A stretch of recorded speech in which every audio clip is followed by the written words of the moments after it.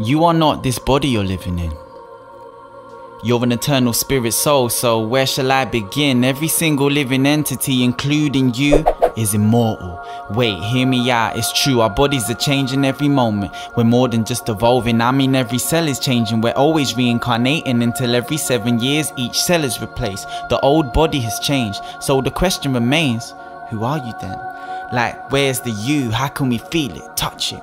And what can we do? You could ignore the concept and walk away like phew. Or are you really searching for the truth?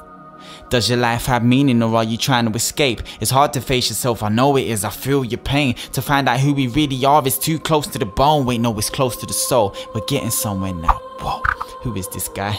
Man, I knew he was crazy. When I clicked on the link and it came up on my page, I should have gone another way. Think he's involved in a cult, and now he's trying to get me, and he's going on about the soul. Actually, I am crazy in the eyes of most, but most people aren't open, they just don't want to know. The question I propose to you from me is, do we have the eyes to see? Where was I? Oh yeah, the soul.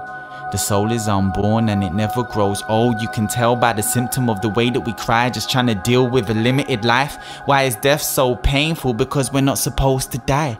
The spirit soul's eternal and we know it inside. It's like, why should I change my body again? That's the real meaning of human sense. If I'm eternal, none of this is my property, then why shouldn't I take my eternal body, my eternal existence? Why should I die?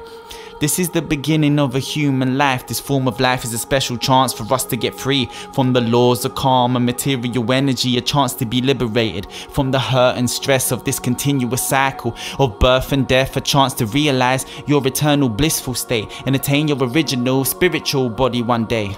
We have free will to make our own decisions and have to face the reactions to the way that we've been living in this material world. Sense enjoyment is temporary.